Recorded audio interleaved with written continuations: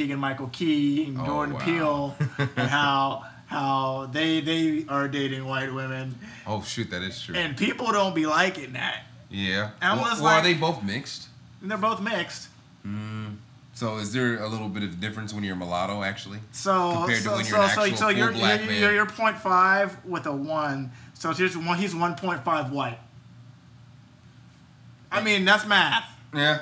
I think. Let me pull up my calculator. But I'm thinking, is it because they're half, or they're not a full on? I mean, people can still be upset because they're successful. Do we still live by the one drop rule? Because I'm pretty sure the black community would claim all of their successes. What up, YouTube? My name is Malcolm Eugene. I don't have Will Robertson. I don't have a good English accent. Intro.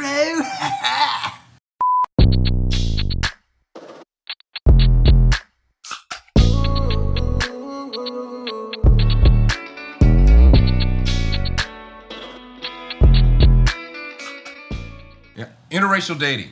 Basically, we're bringing this up because on the OWN network they have a show called Black Love. I don't know if you put a banner in or so. I don't know because of Mark. Anyway, so basically they were celebrating a few days ago a woman and a man getting married. Well, the individual was a white man and the other was a black woman getting married. So it came 50% black love. So it brought up an interesting thing, which in the comment sections people said the same thing. It's a page dedicated to black love, but you're celebrating this in basically interracial love when it's a black love page. So people were responding to it originally, I guess, saying that, oh well, it was tough when back in the day people fought. And we're not saying that's not that people didn't have to sacrifice to make that happen. That you should love who you want to love. We get it, regardless of race, gender, whatever, quality. We get it, but when your page is dedicated to uplifting black people and unification of black people, niche. Yes, that's what you're set in. Then how do you then defend that? If someone were to say, okay, if you're going to celebrate that, then why aren't you having you show anything with a black man and a white woman then? Why aren't you giving the same energy for that? That's the only thing. If we're going to do that, then we need to change it from Black Love and change the name of the page on top of you need to go ahead and have the same energy for a black man and a white woman and not be so, subjective to being, with that. There's so much opposition, I feel, when it's a black man and a white woman, but it's more accepting when it's a white man and a black woman. When it's a black man and anyone other than a black woman. Not just a white. I'm agree with you there, but at the same time, it seems like people are more upset when it's a Becky or something. I feel like they get more upset by that. And I've asked women before, I'm like, why is it more upsetting when it's a white woman compared to any other race? And they just feel like they've got this. 'Cause you selling out. Exactly. There's the stigma of that you're selling out. That you're selling out, or that one group of people are more submissive than another when that's not true at all. So, like I said, it just, to me, when I brought it up to you, it just was weird. And the funny thing is, I have IG, I don't have Facebook or anything, but their IG, where they were promoting the said, couple interracially, it's gone. The post is completely gone. They pulled it off their page. So now, for me, that calls your integrity into question. Because now, if you're going to defend what you did, that's cool. But then don't take it down to retract it and pull it all down.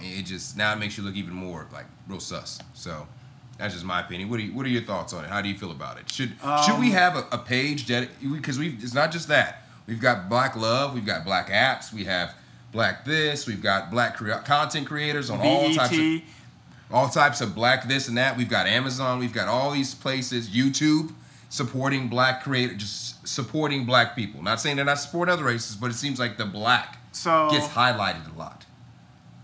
I'm gonna break this response into a couple of talking points. So, it's okay to have pride in oneself. Oh, yeah, absolutely. But you got to keep a mind of, if you're okay with yourself, your culture having its own pride, you also have to come to the realization that other cultures are going to have their own version and their own, pride within themselves, within their culture. And that's perfectly fine. Absolutely. A lot of people, when it comes to and I know we talked about this in the previous video, CRT, is very, very anti-establishment. A lot of these platforms and things that came up were built up because there were no platforms for people of our complexion. Makes sense. When it comes to like companies and supporting of black people, I get that. But kind of like Black History Month, I don't celebrate that during Black History Month. Like if you're going to support black people, make it a yearly round thing. It doesn't even have to be front page. It doesn't. Because that gets real virtue signaling. It gets very, very virtue signaling because a lot of people don't really understand what we want. And hell, I don't even think we understand what we want anymore. The generation has changed, the demands have changed, and I'm not going to speak for black people. I'm going to speak for myself. And that's all you can to do. To be included in the conversation, but people are pushing and putting people in the spotlight, giving them the mic to contribute to the conversation, and they can't contribute to the conversation because all people are saying is the same thing over and over again that people have said for decades. The same things. Like, okay, how are you going to contribute to the whole conversation without saying, first off, yeah, I'd like to thank the Black Caucus for instilling the values in me. Yeah. And no, like we got to be able to contribute to society in that regard. Yeah, I believe we have to constantly evolve. But the same is said for the LGBT community. Like Pride Month is June, and that's great. However, we need to be showing love to everybody all the time. So, but when I see people who are coming out in June just because it's Pride Month, I'm like, you know, this seems a bit more of a marketing tactic, kind of like Valentine's Day. It could come off as very convenient. Yeah, so I'm just saying, don't limit yourself to a month, to a week, to a day. You know, do whatever you want to do whenever when it comes to that kind of thing. Be sincere and genuine about it. As far as interracial dating, I love it. I fucking love it. And I'll tell you why. I love learning of different cultures and different aspects of different cultures. You know, as long as the open-mindedness is there and the willingness to learn, I love, you know, just learning from other people, how they live, why they think, their morals, their values, because ultimately that's the best way to come together. Other than that, people are going to hate on you regardless because they don't have you. They want you, they don't have you. You belong to a certain group, and what I'm trying to say is don't put me, a black man, in a box saying that I belong to you, a black woman, just because that I'm black. Because if you're doing that just because that I'm black, then how is that not an issue of race? It's a sense of entitlement. They feel that they don't have to compete too. You got to think about that too. A lot of black women feel like they don't need to. We're the same color. Why do I need to compete against anyone else? I see black chicks with white dudes. I don't care. I'm happy for you. Good for you. I mean, I'm not gonna sit here and be like, yo, you need to be with me. Yeah. Nah, I don't know why I said it like that. But no, I don't like. We don't trip on that. Like we don't care. I mean, be with whomever makes you happy. At the end of the day, like he said, if people aren't gonna like you regardless. You might as well do what makes you happy. Why walk on eggshells? Why act any differently or act accordingly because of what other people's expectations of you are supposed to be? So in that case, we're gonna just base everything off of stereotypes. That's ignorant. We don't need to do that, folks. I mean, the main thing is marry and be with whomever you want to be with, love who you want to be with, and you know if you've got somebody, then be happy that you got somebody because a lot of people out here don't have nobody. Right. Black love. That's it. I don't know, man. It's like we definitely push that. We push ourselves in front of the spotlight a lot.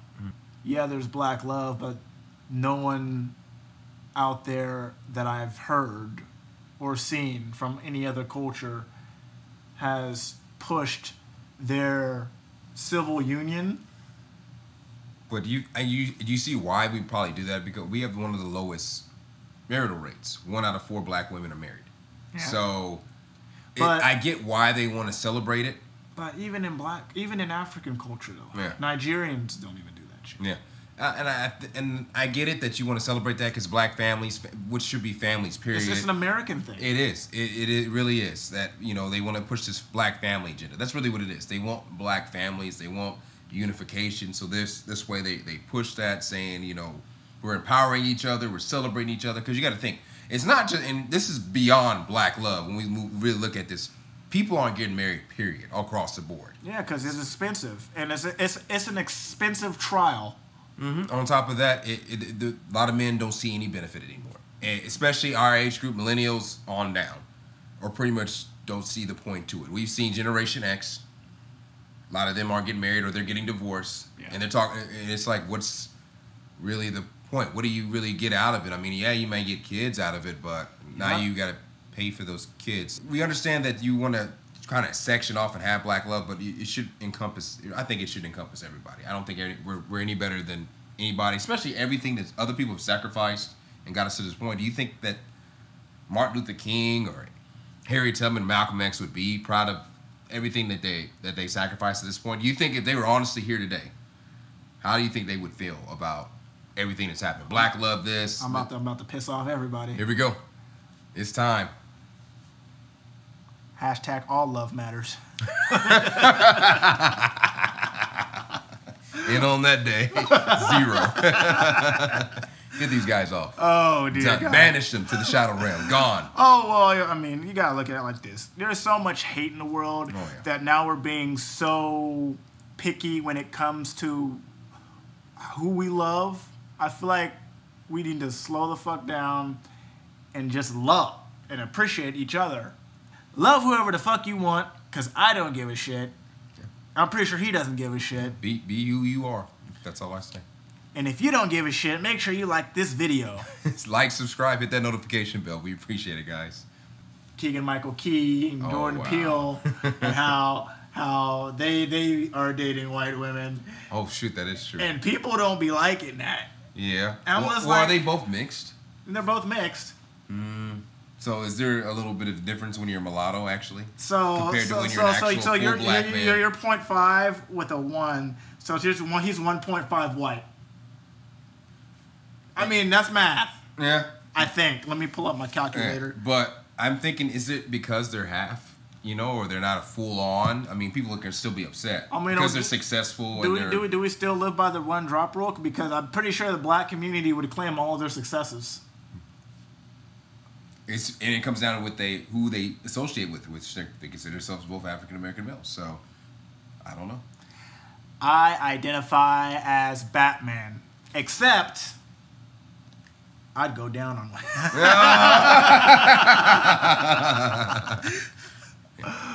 Oh, my name is Malcolm Eugene. We're Robert's. We are outro.